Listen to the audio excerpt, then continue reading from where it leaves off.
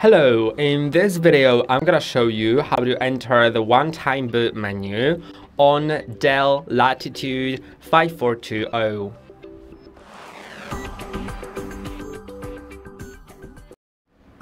One-time boot menu will allow you to select a boot device, like for example USB drive or CD drive if you have the external CD optical drive plugged in, also a network boot or a different partition of your drive. And in order to enter the one-time boot menu, first of all your laptop has to be shut down, so let's shut it down quickly.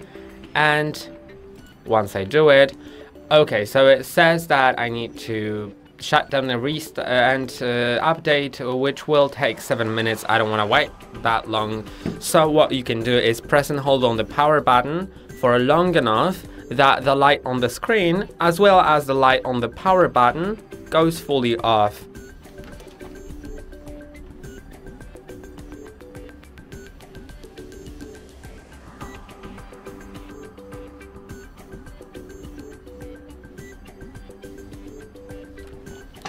Even when it says slide to shut down, just don't do anything. Wait until the display goes off, which is a forced restart.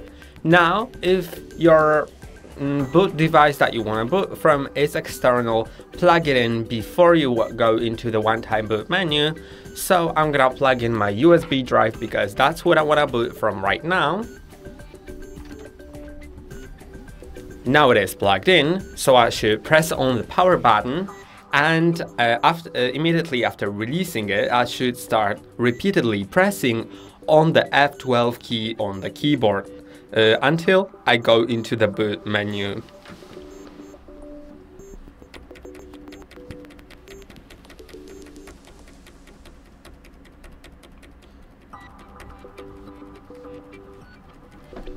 When it shows you preparing one-time boot menu in the top right corner, you can release the F12 key and wait a moment.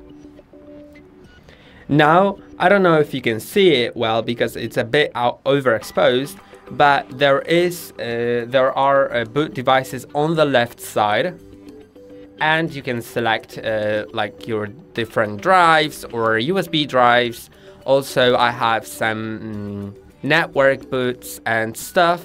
Select the thing that's appropriate, so in my case it'll be the UEFI generate USB, which is my USB drive that I want to boot from, and now it's gonna boot into the Windows 11 installation. I'm gonna show you when it boots. And now I am in the Windows 11 setup, and that's basically everything. I hope that video was helpful. That's all for today. Don't forget to like and subscribe. See you next time.